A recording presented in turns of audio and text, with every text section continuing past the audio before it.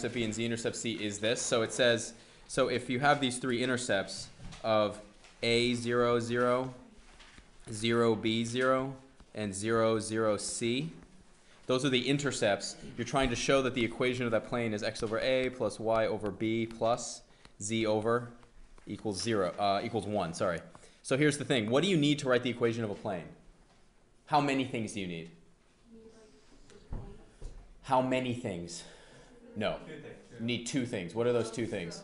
Normal and It'd be great if you had a normal and a, what's the other thing you need? point. Any point you want. Exactly. Normal and a point. Normal and a point. So graphically, what are they telling you?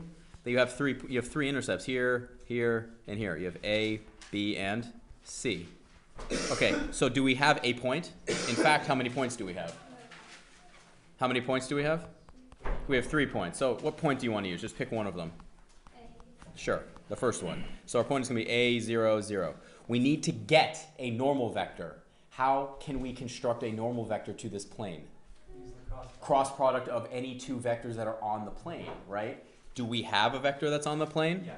Yeah, how about we have one vector AB, and we have vector AC, right? What is vector A? There it is. Of course. Can you move it down if it hasn't synced yet? There it is. So what's the vector from A to B going to be? What is that vector? If you go, here's A. Well, I'll erase it. You want me to just erase it? A to B. A to B. Be very careful. Negative A, comma what? B, comma 0. And what's A to C going to be? Negative A, 0, C. Exactly. So what do you do with those two vectors? You cross them. You do this. Negative A, B, 0, cross negative A, 0, C. And do you remember how you cross? What do you have to do? You do I, J, and K. And then negative. Does it matter which order I put them in? Does it? Well, it does matter. It gives us a different answer. But how many? There's actually two normal vectors that are fine, right? There's the normal vector coming off of it, and then there's also the normal vector going out backwards. They're both going the same direction. So we're currently looking for one of these. Depending on which one we take, it's either going to go forward or backwards. Does it matter which one we use? What's the relationship between vectors that go opposite directions? They're just negative one another. Exactly. It doesn't matter. So we do this. So then it's going to be equal to what? I times BC minus 0 minus J times what? Negative AC minus 0 plus K times 0 minus negative AB, right? You have to be real super careful with this. So what do you end up with? BCI plus what? ACJ plus ABK.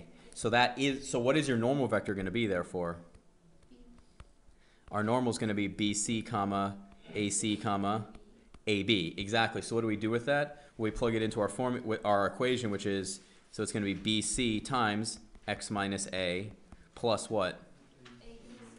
AC times Y minus 0 plus AB times Z minus 0 equals what? 0. So what do we have to do to this equation now?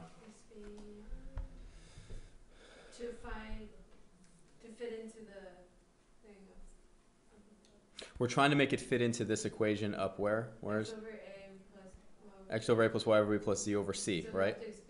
So we expand it. So we end up with BCX minus ABC plus ACY plus AB what? Equals 0. So what do you end up with? BCX plus ACY plus ABZ is equal to ABC. What do you divide both sides by? ABC. If you divide by ABC, you end up with X over A plus Y over B plus Z over C is equal to what? 1. There it is. Sine of what? 20 degrees. So what do you know? What are the two equations we could set up here? We know that magnitude of B cosine 30 has to equal what? 2. Come on. What did we say about the oh, sorry, excuse me. I copied the wrong one. That was my mistake. Magnitude of B Sine 30, what does that have to equal? No. These are both positive right now. So it's just going to be magnitude of A, what? Sine 20. That's our first equation. What's the second equation we need? Magnitude of B. Cosine, yep, sorry. Cosine 30 degrees plus what? Cosine 20 degrees has to equal 255. Exactly. There you go. So how many equations do you have right there? Two. How many variables? Two. You'll need your calculator to do this. It will. You should. Yep. That's how you do it. Does that make sense? Yes. I have never designed one of these, but every time I see one of these questions, I'm always tempted to say, like, here's the path of the boat. Me. Like, at an angle. But I have yet to design a question like that because I'm nice. This. What's this in 3 space? It tells you in the question it's a plane. So it says sketch the cross section. So the surface is cut. So you're taking two things that's being cut by this plane. You're supposed to sketch what the cross section looks like. So let's sketch what this plane looks like right here. In XYZ space, in 3 space, just on the, so that's X, not Y, sorry. Z and Y. Here, what plane is this? What plane is that called that I just... XY. That's the XY plane. So where does Y equal X on that plane? The horizontal line. There's like a line. There's a what? Diagonal. There's a diagonal, exactly. So this right here, let's label that as Y equals what? So that's Y equals X. So if that's Y equals X, that's just one line in 3 space right there.